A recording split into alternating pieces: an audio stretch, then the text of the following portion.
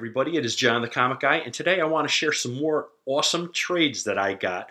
But before I do so, I want to also once again show some robots because Steve Ramsey of Steve Ramsey 6562 asked about robots in my collection. Now, this is one of my favorites, and this goes back to probably in the 90s. My buddy Howard Bender, we both lived in Toms River, New Jersey, and he goes, "Hey, I'm at the Route 70 flea market," which, by the way, is no longer there. I think they put up condos, but he goes, "Hey, John, I'm at the Route 70 flea market right now, and I see a set of Rock'em Sock'em robots. Are you interested?" For about, I think, $15 or $20. These are in amazing condition. So Rock'em Sock'em robots, they were manufactured in 1966 by Marx Toys. And I go, "Howard, please pick them up and I'll drop by our house in a couple of minutes with the money." And he did it. So look at these. You know, every so often we play them. I think one of the arms now got a little wonky because I think it was like a Thanksgiving one day. Me and some family members were playing with them and it made one of the arms a little wonky. But other than that, they look great. Rock'em Sock'em robots from 1966 from Marx Toys. Steve Ramsey, thank you again for asking that. And every so often I'll continue to show you some toys. So those are among my favorites. Now, and actually before I go through the trades from Michael Karatny and I want to give another shout out to Josh Travis. Josh Travis is one of the local friends I have here. He and I do a lot of trading. And usually these are the lower end trading for like some dollar books or 3 for $10 books, things like that. But he commented on my trading video and his words are, "Hey, trading has taken my collection to great heights, not just comics, but records, toys, etc., cards. I'll trade almost anything if the deal is right." Now that is the mindset. And by the way, just FYI, last time Josh was over, he mentioned that he was probably going to start a YouTube channel. So once I get that information, I would say let's support the man. He is great. He's a great guy. I've known him for several years, and we've done a lot of trading together. Matter of fact, I've traded with him a lot of records too. So be on the lookout. If you come here on Black Friday, you probably met him. He's just a great guy. So the last time he was here, we traded a couple of some stacks of books, right? That's how we typically do it. Again, these are more bulk trades, more so than high-end trades. But every so often I get a book that I want for my personal collection as opposed to just sticking back in inventory. This is one of the books that I wanted to give a shout out to. It's a lower, it's lower grade.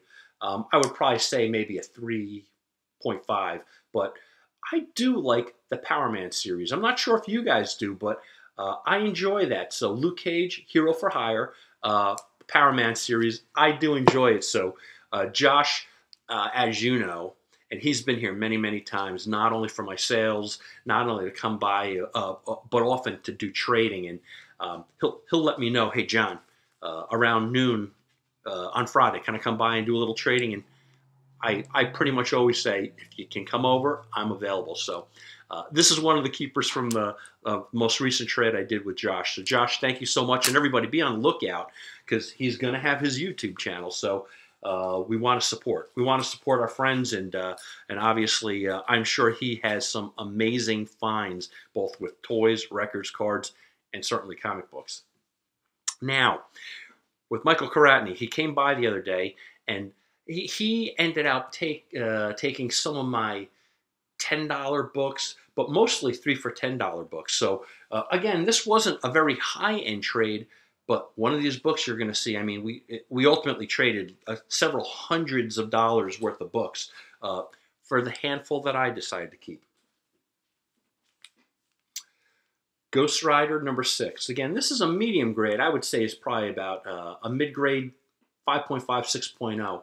But I needed it and was happy to kind of snag it from my collection. Ghost Rider #6. You know, again, I'm really not a massive Ghost Rider fan, but passively very similar to Sergeant Fury and his Howling Commandos. I'm sort of passive with those titles, but I'm sort of getting a pretty decent collection passively, and I'll certainly keep them all day with trades. The next book is an upgrade for me. So this is the book I'm upgrading, and I put the other one in my $10 or over bin to trade, because this is actually quite a nice book. Hulk number 114. And I think I may do an episode on this because, have you noticed Sandman covers are really cool? I like him. I was never a massive Sandman fan per se, but his covers just are so dynamic. But this was a nice upgrade for me. So again, I think this is a 5.5, 6.0. The other one I had like some pen marks or ink marks on the Comics Code stamp. So this one is centered a little nicer, and this one doesn't have the ink marks on there. But I like it. Incredible Hulk 114. As you guys know, I'm a Hulk fan. The next comic is what I would consider a speculator book. I've had several copies of it. This is probably among the nicer condition ones. And again, it's not a particularly hard book to come by, but you're going to see certainly would be, in my world, considered a speculator book. Dazzler number 1, right? Especially when Taylor Swift was rumored to be playing Dazzler. That never panned out, but you never know, right? So I decided to press it. This is a 9.0. So again, this is a mid to high grade copy. It looks great. I decided to keep it for my own collection for now. This is right in the era that I'm starting to actively collect. And this is not a title I would ever actively seek out, but passively in a trade, why not? I'm going to keep it for now, and I think this is a nice copy. And everybody, let's light some candles and say, go Taylor, go Taylor, come on, play Dazzler. So we'll see. Maybe we'll get lucky. Do you have copies of that? Let me know if you keep copies of this. Is this one of your speculation books? I would probably say this is a low speculation book, but they have Taylor Swift versions of this comic, of this cover. So when you're talking about homage covers, I don't know. Speculation for now. It didn't cost me anything other than trades. Now, for my final book, the final book I got is actually a duplicate for me. I already have a copy. Actually, I have a copy in slightly higher grade, but I'm going to keep it. And I know you're looking, saying, John, I have boxes of these. However, as you're going to see with the pictures I'm going to put, this is the Blue Lizard variant. And I believe this already has a name and a new owner to it. But I kept this, and a matter of fact, Michael brought this because he knew I wanted another copy, because Ryan Soupy, right? I've interviewed him. He may be co-hosting with me, but Ryan Soupy was interested in this book, and we're going to do a trade. And if the timing is right, I'm going to post that video of the trade that I get from him after I press his book. Ryan was able to come over. It was a rainy day, so he brought the book to trade with me. We did our trade, and as I show you this, I put it in a Comic Skin. So let me just take this moment to thank our sponsor, Comic Skin. Comic Skin's Mark from Comic Skin is giving 5% off. If you at checkout on coupon code type in John the Comic Guy 5, John the Comic Guy 5, you get 5% off the singles, the 5-packs, and the 10-packs. So Mark, thank you so much for being our sponsor, and I appreciate the 5% off. So I put Ryan's book in this Comic Skin after I hydrated and pressed it. So at the end of this video, if you want to hang out and watch the pressing process, I showed you some before and after, and again, I kind of catch this sometimes midway, so I hydrated it. You can still see a lot of the defects after I hydrated it, and I started to at least record it at that point, and then I showed you the after. So that's just a short piece, but I hope you stick around after this to see my efforts in actually hydrating and pressing the book. So this was the book that I traded Ryan for. Now, I would say Ryan definitely got the better end of this deal because his was that blue Lizard variant 9.6. I am very happy about this though. And you know, again, I'm not so picayune that we're always going dollar for dollar. Sometimes I want a book that I don't have. X-Men 266. Again, this is a great book. And for me, I like this. I have so many copies of that Spider-Man #1, including a higher grade, a 9.8 grade of the blue Lizard variant. So I did not have this. And a couple of things worth noting, and you're going to see it in the video. So again, stick around and watch that pressing video. But there are damage on the spine. There's actually about a ½ inch tear on the spine at the top. And right here, there's like a little fold. Like kind of right there. And it actually slightly breaks the color.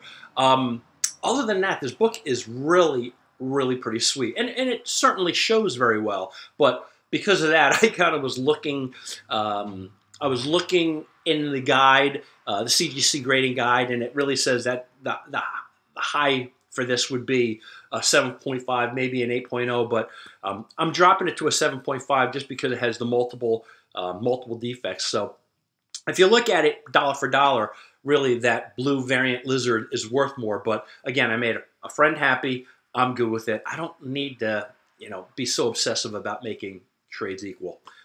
That's not what I'm all about. And this is a great book. So on that, I want to thank you so much for joining me.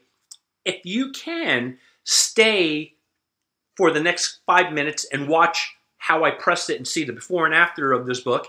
But if not, I want to thank you so much for joining me. And I would ask that you please hit the subscribe button. And I will talk to you soon. Stay tuned for the pressing. Okay, so let's try to document the results of this pressing. So I just got a copy of this from Ryan Soupy today. And you can see it's actually not bad. I'd say right now it's probably like a 7.5. The key really is look at that spine. The spine is pretty rough, but I just hydrated it. Yeah, you could see the spine right there. I just hydrated it. And I am heating up. I'm heating up the press right now. Again, once it hits 135, it'll actually be about 174, 175 degrees. Then I'm going to sandwich it in here. We have the rosin paper in between backer boards, magazine boards, and I'm going to press it 5 minutes with the heat on, and then tomorrow morning we're going to see the results. So let's give it a press right now. Okay, I just literally pulled it out of the press. It has been in the press for about 12 or 13 hours. Now, it came out amazing. The corners look really good. I'm going to try to pull back a little bit because if you remember, see there's a couple of dings there. But you saw how yesterday it was a lot rougher there. That looks really good. I'm very pleased.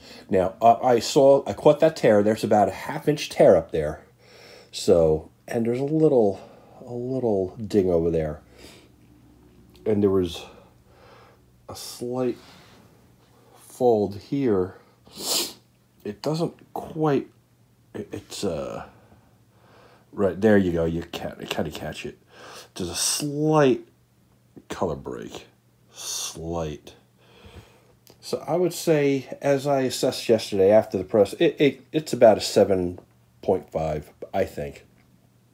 It allows some of those defects, but overall, this really came out nice. So I think, though it's a 7.5, it presents very, very well.